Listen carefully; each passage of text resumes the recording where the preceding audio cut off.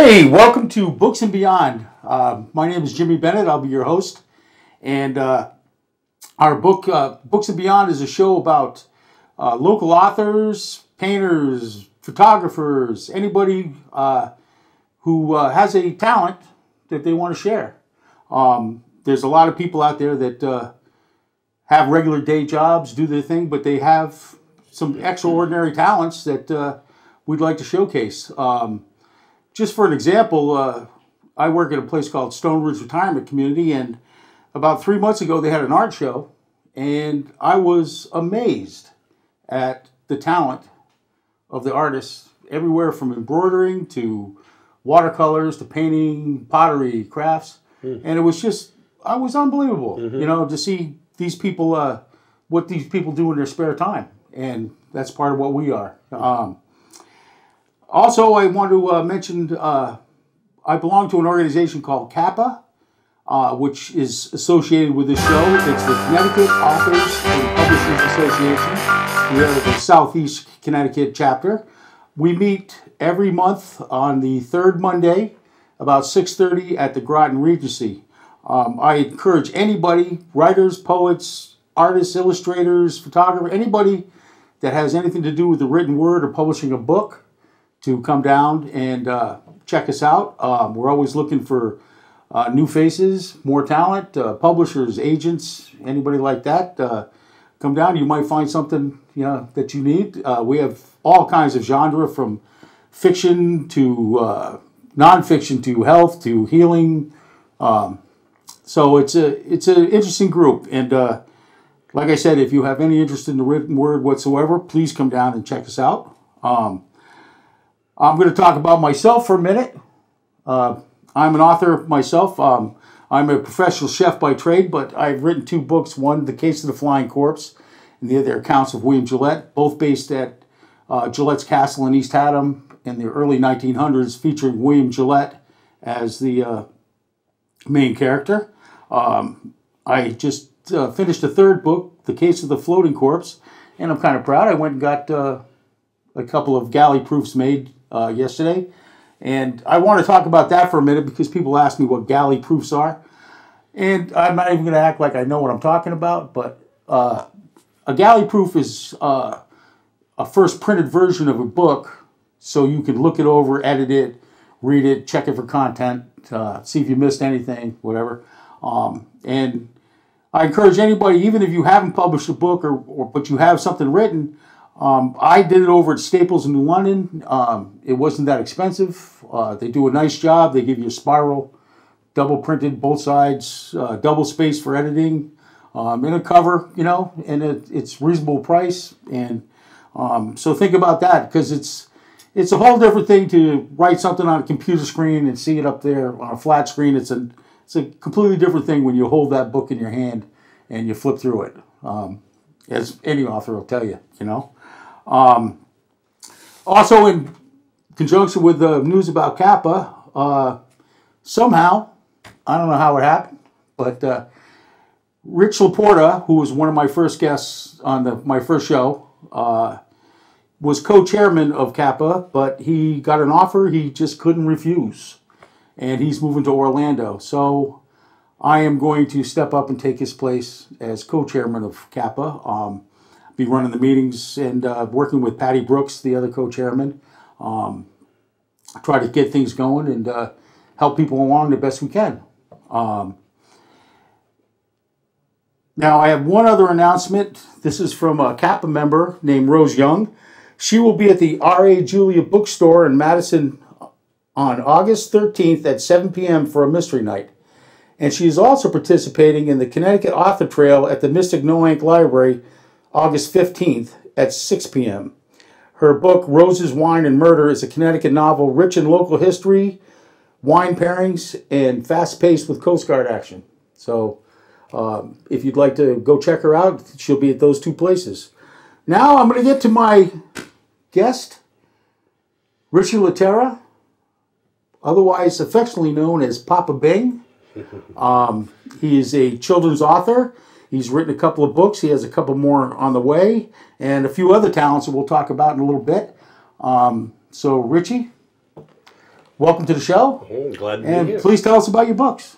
All right. Well, as you mentioned, they're the Papa Bing books. That's what I write under. They're basically very young children's books for like I guess they're called read aloud books, and they're about a grandfather, connecting with his grandson by sharing his wisdom. Some of it like a folk wisdom type stuff, and other just basic knowledge. And they're educational, and the kids really kind of are fascinated by them because it's not stuff that you would really see or hear, on the media. Like I said, folk wisdom that has been passed on from generation to generation. In my case, my father passed this stuff on to me. I illustrated the books also, and used a lot of really rich colors, so kids seem to like that. I threw a little song in each one, and as you're reading them, you sing the song. They really respond to songs. Yep. And basically that's it. I've got these 2 done. Like you said, I had 2 on the way. I have 2 on the way, but I'm kind of putting a hold on that until I see how all this really moves. Right. They've been pretty well received by the kids, and also by the parents and grandparents. Some of the information in them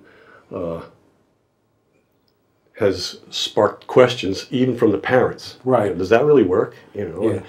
Because like the first one, the magic trick I did, Papa Bing's magic trick, is really about the magic of nature. The fishing trick is just it was just a natural follow-up to the first one. If you're gonna get worms, which is this is about getting worms, you got to use them for something. Right. So let's go fishing. You're a big fisherman. You love. Oh fish, yeah. right? Oh yeah. When I retired in 2015, that's all I did for a while, till I almost got sick of it, and I didn't want to do that. So Yeah. So I had these ideas to do this, and my grandson was maybe about a year old. He was about a year old, and I just loved being with him. Right. And I kept thinking I got to do something. So I started doing these. I just started throwing ideas together on the computer, and putting the stories down to get them out of my head and onto print. One thing led to another. And I am an illustrator also, so I started illustrating them, and I really had actually both books almost done when my wife mentioned something about she saw an ad for a children's book educational thing at Waterford High School. So I signed up. I went to it. Fred Neff was the teacher. You know Fred. Yep. Fred is a member of Kappa. Member of Kappa. He showed me some stuff that I did not expect. A lot about the publishing of it, and just originally the titles were Grandpa's Magic Trick or Grandpa's Fishing Trick, and he showed me that you really need like a title character or a recognizable character, and I came up with Papa Bing. Kind of got a little flow to it. Yeah, it does. That came from many years ago up in Maine, where we go to this great little resort called Bear Spring Camps in Rome, Maine. I would fishing, a lot of fishing. We would be out there, and we were talking about fishing one day, and I was mentioning this. We were always looking for ways to catch fish because we really didn't know what we were doing. So we were experimenting, and we were talking about fishing one day. I was talking about with my buddy Tony Batone from New Jersey. Hey Tony, or hey Tony, whatever the camera is right there. And I was mentioning that when you see the line and your poles start to go, bada bing, you set the hook. Well, that was back in the early '80s, and I've been known as Papa Bing at Bear Spring Camps ever since. I mean, not Papa Bing, Bada Bing. Bada Bing. And that's where the Papa Bing came from. Yeah. Well, I think an interesting point you make, which I was actually kind of thinking about this a little bit, was I'm not a grandfather yet. I have 2 sons. You know what I mean? Kind of hoping someday, I guess. More than likely. But I was thinking that the roles of parents it's a little bit more teaching, discipline, you know, guiding your child, you know, trying to help your child become the best person he can be. But really, a lot of the real life lessons, I think, come from your grandparents. That's right. Yeah. When I was a kid, some of my favorite childhood memories was my grandfather was a fisherman and a bayman. And it was a different kind of fishing. We didn't go out on a lake and fish for fish. Yeah. We pulled trap nets and lifted lobster pots and sorted fish and stuff like that. But the work ethic, the, you know, little things in life that, you know, just taught me the way things really are, you know, and how things are and stuff. You know, I learned a lot from him, you know.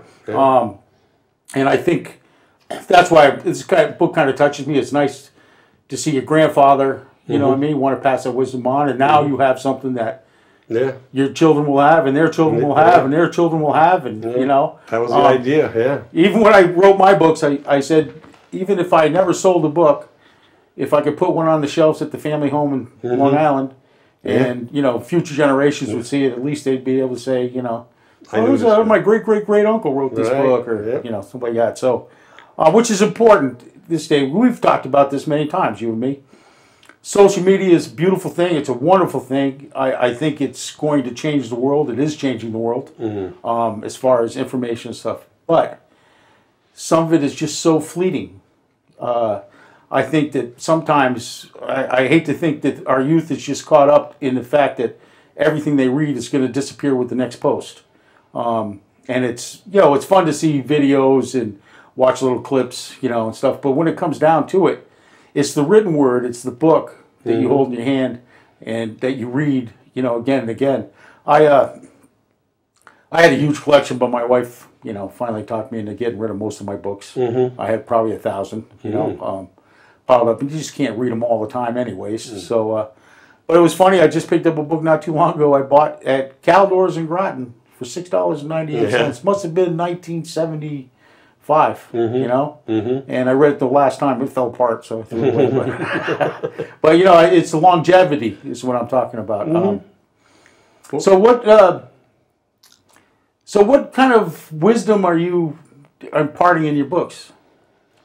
Well, like I say in my little blurb, when I was growing up and hanging around this small town here in Connecticut, you know, a lot of the old timers, you know, we would sit around maybe at breakfast or wherever, and that's what they would talk about: hunting and fishing, and, you know, what's in season and what the fish are biting on, and you know, a lot of that stuff is, you know, I don't know if it's written down anywhere. It's just passed on, you know, from one generation to another, and one another to another.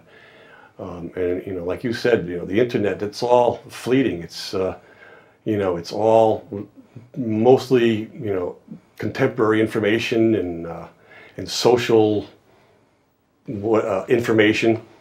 But a lot of this stuff, you know, is being lost when people die. You know, so, you know, I kind of felt like, you know, especially with like the magic trick, that is that's really the traditional wisdom one, where you know, the grandfather is going to take the grandson fishing, and they need to get worms. Well, you can go buy worms most places, you know, even in Caldor's, I think. but why, when you can pull them out of the ground really easily, you know? And that's, you know, the basis of the magic trick. And he shows the kid, his grandson, how to, you know, get the worms out of the ground, how to get them to come out on their own. Right. And then just each book has, like I said, there's a song, and then there's other stuff, you know, like you know, where milk comes from, and, you know, you just kind of get it in the book, and it's just information and education for the children, and to keep them interested. And maybe to turn them into fishermen one day, you know, and get out there and enjoy nature instead of sitting in front of a screen, you know. Which is good. I mean, I firmly believe that. You know, you're right. You could go buy Fishing for Dummies, and you know, probably give you all the information, but it still doesn't have the same magic or the same lasting impression on you as that when somebody teaches you, passes that on to you, takes you, you know, It's one thing I'd love to, someday. I always say to myself, that's, a few things like that I'm going to teach my kids. Well, myself, I said I did teach my children to cook, and I'll teach my grandson how to cook. I don't want him to be a chef by any means, but I want them to know how to cook and feed themselves. And fishing, crabbing, stuff like that is, it's a wonderful lure. Even though the fishing I did with my grandfather was, was commercial. That was his job. He was a bayman. But it was fun to do it, and he did teach us a lot about different types of fish, and what was good, what was bad, and what certain fish will go for, what certain fish won't, and and it's unbelievable, that kind of lore that's passed on. And the world's changing. It's not enough. I mean, it's one thing to read in a history book of how things were, but to hear it, how these people actually lived. You know what I mean? You can talk about the Depression and this stuff, but when you talk to the people that actually lived through the Depression, they tell you how they survived and how they got through it. It's an incredible thing. It's way more, and that is oral history should be passed down a little bit more. Yeah. And before you did a children author, what did you do? Well, I did. I was trained at Pear School of Art, or Pear School. I think it's called College of Art now. Back in the '70s, as a graphic designer, with some illustration, some photography on the side, and so I did that for many years. But when I was trained, it was old school. Everything was done on a drawing table. Right. All concepts were done in magic marker, and then finished stuff was all done in ink, and I was doing that for a few years, and then Macintosh computers came out. All of a sudden, anybody who could operate a computer could be a graphic designer because of all the programs and stuff that they had. So I became a dinosaur, and I found myself out looking for work and couldn't find it in advertising graphic design anymore because of that. I had to learn the computers. So I've done a myriad of things over the years, carpentry, and my last job was working over at the Millstone Power Plant for GE, running a water filtration system. So you can see where that went. And when I left there, that's when I decided to do this stuff. I've always loved kids. I mean, I couldn't love my two daughters, Danielle and Rachel, anymore. And then when my grandkids came along, Colin, Lincoln, Joanna, and Tara, I didn't think I could love them as much as my own, but possibly even more. Yeah. With that, that's really, like I said, that's been my inspiration. Yeah. I can understand that. I've seen I have a few friends, I'm hitting that age where their children are starting to get married and have children, and I've seen the changes in some of my friends when they have grandchildren. It's amazing, but there's not one of them that doesn't like it. They love it. You know what I mean? So I don't know how you can't. I don't. So you were up in Maine, and you said that you posted this on Papa Big Facebook, that you posted a picture of you reading to a bunch of children. Yes. Was that your grandchildren, or was it other children? Or? It was my 4 grandchildren, then a few other children that decided to join in. Oh, nice. Excuse me. And so we took some pictures of it, and like I said, I posted it, and it got quite a few hits. It's something that we've been doing, this Bear Spring camps, for many, many years. It started going when I was dating my wife, Marjorie, and the point I was going to make was, I'm not sure. The kids around the campfire. The kids around, and it's always been this amazing place for children. My kids love it and still do, and we count the days down until we go again. It's a wonderful setting of a bunch of these very rustic cabins right on a lake, this big, huge, beautiful Maine lake, where everybody gets to know each other because you basically go the same time every year. Right. So that's how I got to know people from New Jersey, New York, Pennsylvania, Delaware, Maryland, and family oriented, absolutely wonderful people that run the place. They feed you, they clean your cabin for you, they make sure you have plenty of wood and whatnot for fires. And nice. It's just very. It's a vacation. That's very old school. I mean, yes. Yeah, it is. You don't see that as much anymore. I know that there is a big subculture of camping in the world. A lot of people with their RVs go to the same places every year, same time, right? And they meet up with the same people, which is nice. It's a nice continuity. You know what I mean? I don't know if I don't know what happened to that or why. I don't know if it was just expense or the fast pace of the world or the family dynamics have changed or whatever. But those are the things that do keep your families together and keep everybody. Absolutely, yeah. A lot of people they like to go someplace different all the time, and I get that. You see the world, but this is like a mainstay. This is like a place where it's part of life. It's literally a part of your everything. So it's in your blood. What do you guys fish for up there? Bass, pike, accidentally. They're really aggressive fish, and they hit on everything. But bass mostly. And every once in a while we'll keep one if it's big enough, and the dining room will prepare it for you. Yeah. And they'll have it, and they'll serve it along with whatever for your supper. It's just a great time. Nice. Yeah, very nice. All right, back to the books now. You, how's the marketing going?